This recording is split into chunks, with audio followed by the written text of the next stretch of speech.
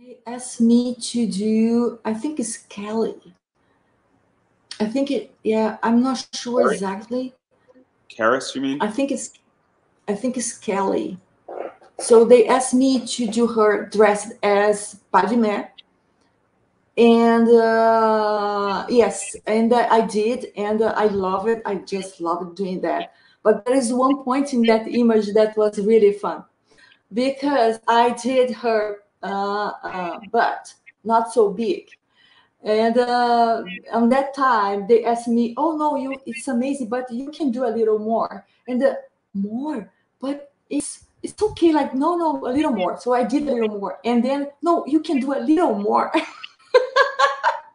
So, So so, so, so what happened with that? Basically, what was going on with that? because I did in terms of anatomy, I did a pretty normal girl, but my art director on that time was not David. I think was before Was it Chris asking me. Coates or was it Anthony I Spey? I don't remember. It's a long time ago, but I remember that they asked me to do a little bigger her butt, and I was thinking, oh, really, really big? Okay, I'm gonna do a little bigger, and I did. And again, they asked me, no, Chris, you can do a little bigger. So I did this super bigger. Until today, I look to her and I go, oh, she's so pretty, but it's a little big. So, But what I is have this fun. like? So obviously Zenescope's known for TNA. I don't think that's any secret. I don't And know. I have no idea. I never asked why they asked me to do bigger, bigger, bigger. But yes, I think she's pretty. I like very much. I love and I did all my best on this butt. I think it's in a big size. It's good.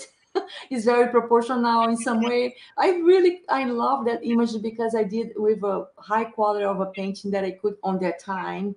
My style today is a little different, but I admire this image very much. It's very beautiful, and I'm proud of that. And at the background is not, you can't see on focus, but is my very first cover for Zenescope is behind her. This the blue girl, the girl with blue, and that's my very, very, very first cover. I put there on purpose, so it's something that I have to remember, and I love it. I love it. I love everything I do for Zenescope. I'm very proud.